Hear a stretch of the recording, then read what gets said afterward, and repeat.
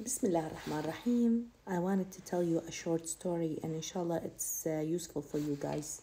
The short story says there was a girl that works in a restaurant, and while she's serving, she always serves for these couples. They come to the restaurant, a guy and a girl, and they're married. So one day the girl came alone and she told the waitress, please don't let someone sit next to me. She told her, are you okay? Where's your husband? She said, we had a big fight.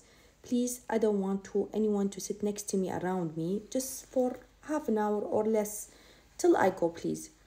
So the waitress said, okay, but she thought there is a lawyer coming, there is someone coming. So the waitress kept waiting. She said, probably someone will come and sit next to her. That's why she doesn't want any noises or anything.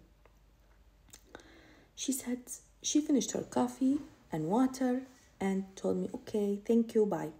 So she was confused. She's like, what? They didn't come, whoever she was waiting for?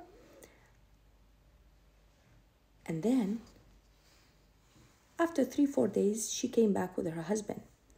Her husband went to the bathroom, so the waitress went to the girl, told her, I wanted to know what's going on. Why did you stay alone? Why now your husband is with you? I'm sorry, but I want to know. She said, yes, because I was imagining that me and my husband, everything is good with us, and doing action also, not just imagining. By imagining and action, whatever we want, it will become reality. So she said, what's the action?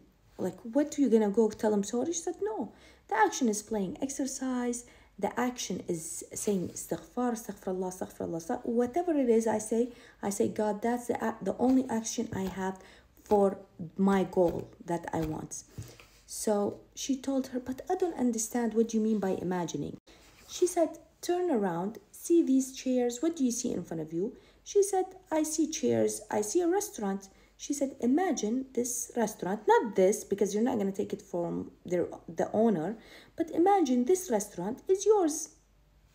So she said, I cannot imagine that. She said, yeah, that's why you're always going to be in this situation and you will never own anything. So this girl, she thought about it and she kept imagining, and she kept at the same time, just like the other girl told her, imagine, do action, pray. This combination can do magic. So she kept doing it, and now she has one of the biggest restaurant chains in the world. Don't give up on your dreams.